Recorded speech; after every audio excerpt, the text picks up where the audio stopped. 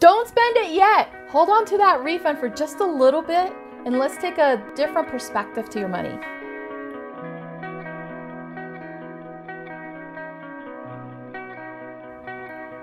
Hi guys, this is Adise Boucher, the New Money Mama. I use my experiences as a financial counselor and my Jedi powers to assist my clients in living the abundant life now.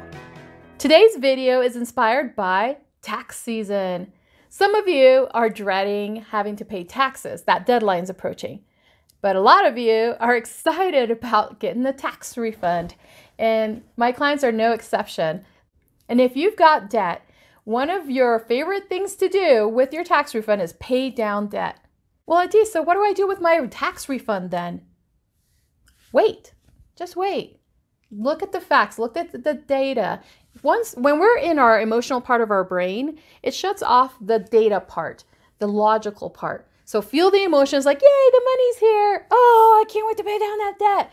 Feel the emotions, right? Write it out on a piece of paper. I feel excitement because, or I feel frustrated because, whatever it is. Get that emotion done with. But wait till that emotional wave comes back down. Don't make decisions when you're at the height of your emotion, like, oh, I just want to get rid of that, or I don't want to think about that anymore. Wait till that comes down and then go, okay, how else could I look at my money? How else could I look at my financial situation? So now in this video, I'm going to give you an order, generally speaking, of how to prioritize your tax refund. So I can't look at your money one-on-one. I can do that for my clients and give them specific advice. But since we're just meeting right here and I can't look at your money, take this guideline and then use wisdom to apply your tax refund. So when people ask me and say, hey, what do I do with my tax refund? The answer is always, well, it depends. Where are you in your money now? One person can be in a different place in their money than the next person. And so there's going to be different strategies. But go through this list. First thing, do you have a savings account? You've got to have a savings account because guess what? Let's say you pay off all your debts. Then what happens when the tires blow out next week and you got to replace tires on your car? You go into debt. So wouldn't it be nicer if you have a savings account and you can pay for the tires instead of having to go further into debt or into debt again? Nothing's as frustrating as getting out of debt, finally. And then a month later, it's like, oh, I'm in debt again. It's so disheartening. It's dispiriting when you're just thinking like, wow, I can never get out of this hole. Or why do I find myself in the same predicament over and over again? So the first place to check is, do I have a safety net fund? Do I have savings to cover things that will come up? So if you don't have that, set aside money for savings. Now, Dave Ramsey says you should set aside first $1,000 for a safety net. Well, guess what? He's been saying that for 20 years. How much does gasoline cost now? Now think back, 20 years. How much did gasoline cost then? So $1,000, what it could do 10 years ago, it's not the same thing that it can do today. So if you could only set aside $1,000 of your tax refund, do it. Fine. But what I recommend is that you look at what emergencies or surprise experiences have come up for you. And if they tend to be in the $2,000 range, set aside $2,000. Okay, so first, put some money into your safety net fund. If you've already got some money in there, maybe add a little bit. You know what the minimum is that you need to cover unexpected emergencies.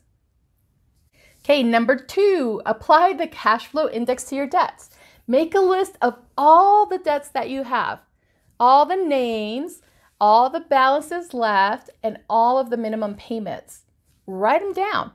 Also, next to each one, write down if they're current, or are they behind 3 months, or are they being sent to collections. Get data. Get it all down.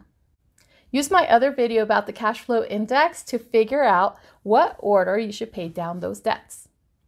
Number 3, foresee any upcoming storm clouds.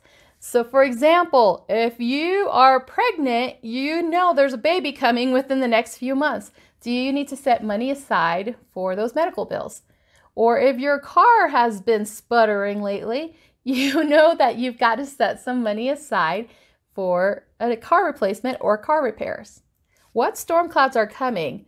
Jot that down and know About how much money am I going to need in the next few months?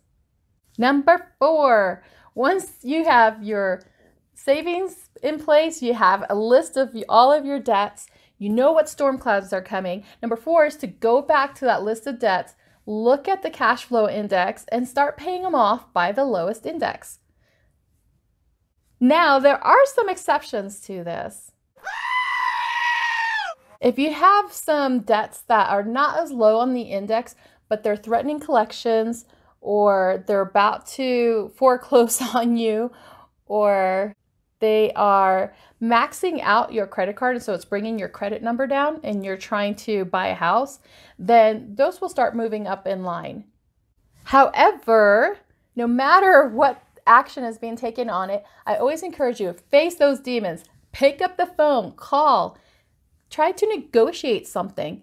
You know, first off, my very first client was from someone who avoided the phone and avoided collectors. And once she finally got the courage to get on the phone and call and negotiate, she was able to free up $300 a month. And that helped her to catch up and pay off debts. This is actually a common response for a lot of people. When they feel like they're behind and there's no hope, they don't face the demons. Sometimes when you face the demons, you find out they're little pig squeaks, or they're more willing to work with you than you think. So call, negotiate before you start paying things down. Little caveat, when you negotiate, never give them access to your bank account. Never give them direct access. And always get their offer in writing. So whether they email it or they mail it to you. Number 5, evaluate what caused the debt in the first place. Was it an occasional thing or a rare thing? Was it an emergency? Did you have savings in place? Is it something that happens regularly every month? Are you always falling short of money and having to charge groceries onto a credit card? Are you feeling deserving of a raise? What's going on?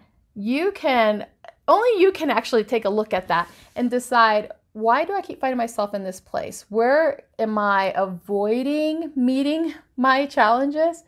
Or where am I doing the same thing over and over to cause a problem? Now, if you do it over and over, no big deal. Doesn't mean that it's not solvable. But we've got to take a look at what's causing the hole before we know how tall to make the ladder to dig out or climb out of that hole. Okay, and bonus tip. Bonus tip is, when you're getting large tax refunds, talk to a tax accountant and find out about changing your exemptions on your W-4. Because if you're getting a tax refund, it means that you've been giving away your money to the government for free. Money that really you could have been using each month towards your investments, savings, or spending goals. It's tax refund time. Woo! Money is raining from the sky. Well, I got another video on that. But when you get that money, it's so exciting to be able to pay down things and be able to live those dreams you have in your mind of the things you want to do with extra money. But once you celebrate, bring the emotions down and take a look at your money differently. You've got to look at it differently. You know why? Because most people have this unsolicited advice, or they all have got ideas of how to become rich or become prosperous, but they're not prosperous or rich themselves. You know, you have to find out from people who have been at the lowest and can show you how they got to where they are today. Guys, life is rich. It's all around us. It's just about looking at it differently and interacting with it differently. All right, that's good for today. My name is Adise Boucher. I'm the New Money Mama, reminding you life is rich, and so are you.